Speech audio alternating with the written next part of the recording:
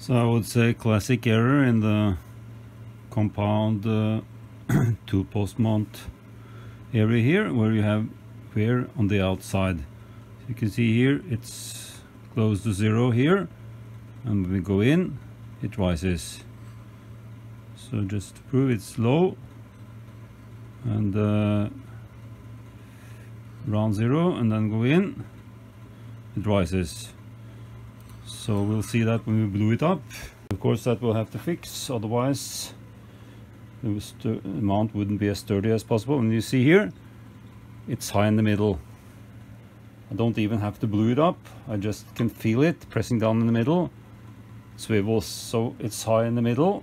I'm 100% convinced.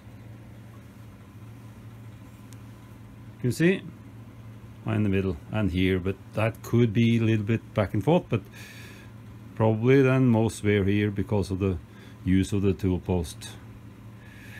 So I will scrape down the high spots.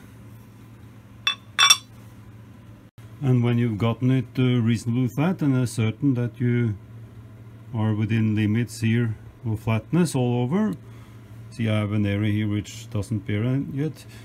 When you have then established the whole flat here, then I would probably relieve it a little bit around here, so this is lower. Then I at least can delay when wear sets in and the plate on top here begins to rock.